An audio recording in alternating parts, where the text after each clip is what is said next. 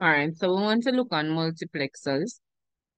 And based on the name here, we said that the short form multiplexers is MUX.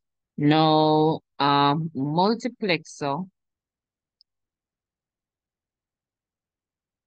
a minute. Okay. So multiplexer is basically a digital electronic. So it utilizes signal and it is used in communication systems. So for the multiplexers, you will always have several input signals, but you have one output. The For each multiplexer, you have inputs, and the inputs are typically 2 to the power of n, which is where n represents your selection. So in the example now, you're seeing where we have a 8 by 1 mux, where it is that you have 8 inputs, but you have one output. Now, what you should always think about is what will give you 8. 2 to the power of what will give you 8? 2 to the power of what will give you 16? 2 to the power of what will give you 2? Whatever that is going to be the number of selections that you're going to have. So the selections is always whatever is going to give you the number of inputs. Again, so if you're asked to draw a 16 by 1 mux, it means that you're going to have 16 inputs, one output, right? But you need to work out now what number when working out the powers table. So 2 to the power of what will give you 16, right? And that is going to be the number of selections that you have, which would be 4, right? If you're being asked to draw a 2 by 1 mux, then you know that you have 2 inputs and you'll have one output and you have one selection line. That is the basis there. So for your multiplexers, this is how it typically works. So you will have inputs, and as I said before, your inputs, total inputs is 2 to the power of n. So if you're given the number of selections, then you will have to work out the inputs. If you're given the inputs, then you'll have to work out the selection. So if I tell you that you have a multiplexer which has 3 selections, then you know that your input is going to be 2 to the power of 3, which is going to give you 8. Always work that part out. It also has selection lines. Now, these lines is basically going to determine which input is selected. The number, so let's say you have a selection line, which is S0. S0 selection is going to select a particular input, which is going to give a specific output, right?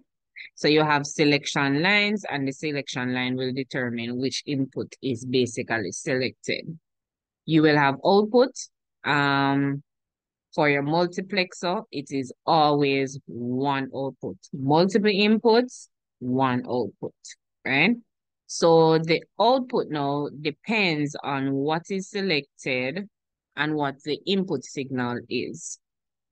I don't know if I've rarely seen where it asks you to do like an IPO chart. I know that they'll ask you to draw it and basically explain what a multiplexer is.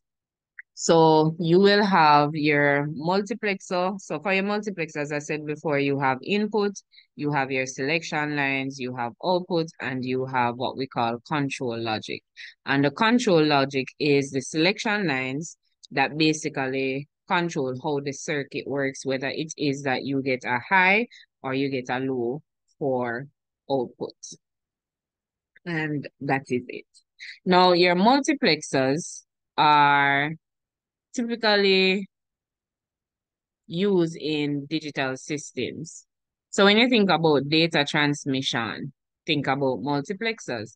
This is where you can have multiple data being streamed into a single stream line.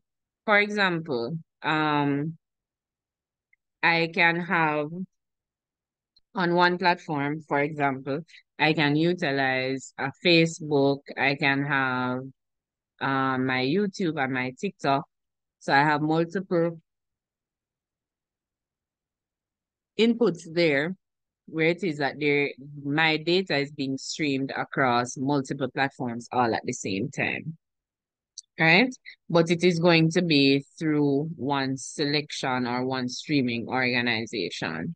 Memory address in your computer system that also utilizes multiplexers, and it's basically used to select specific memory locations when it is that you're either storing or you're reading data from your memory. The ALU in your in all most computer system, all computer systems also uses multiplexers. So what it does, it helps to basically um differentiate between data inputs so that it can perform the different operations. And those would be like the mathematical operations such as your addition, your subtraction, your multiplication, and your division. Control units also utilize multiplexers. Multiplexers are using control units to select different signals. And I would have said this before, your signals would depend on the input. So depending on the input, sometimes if the input is high, then you're going to get a low output. If the output is low, depending on the selection that it is on, you probably still get a high or you may get a low. So in essence now, your multiplexers, they play crucial role as it relates to digital systems. So it provides flexibility and efficiency in terms of managing data streams or data signals, basically. Um, As I said before, this is probably very light because normally they just ask you to draw your multiplexers. So in this case, considering the 8 to 1 multiplexer above, show the input. So if you notice now you have the selections, your selection is always going to start at 0. You can also label, instead of having A, B, C, D there, you can also label it as I0, I1, I2, I3, I4, I5, I6, I7. You know, you wouldn't go to 8 because you would have started at 0. So your selection must also start at 0 and your inputs must also start at 0. So if you notice here, we have um we have this jumble. So we have 1 0 0 0 0 1 1 0 1 0 1 0 for your selection. Normally it is split, then you have the alternative, and then you have the high, 3 lows, and then 2, basically there. So here it is now. It says now consider the following table that gives the values of ABC.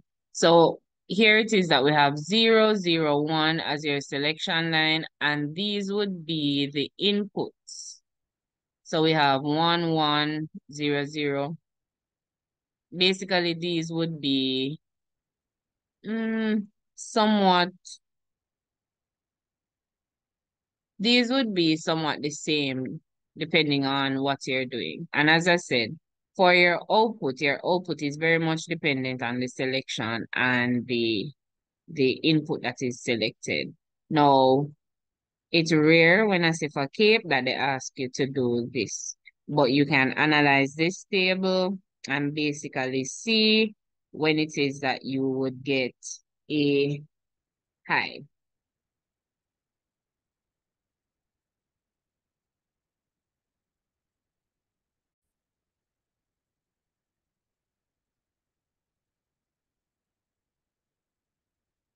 All right.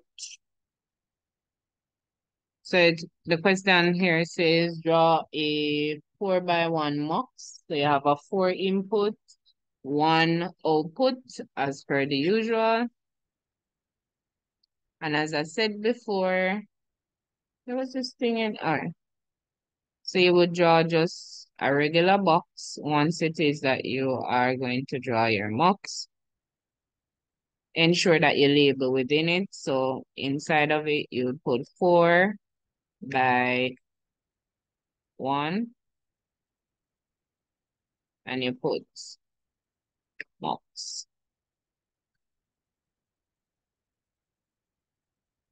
So if it's a 4 by 1, it is 2 to the power of n, which will equal to 4. So now you need to think what times 2 raised to the power of 2 will give you 4, which is 2. So your selection line, which is right here, would be 2 selection line, and you start that as S0, and you also have S1.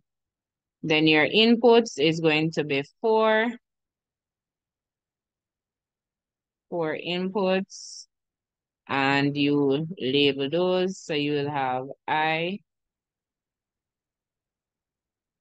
my God, I0,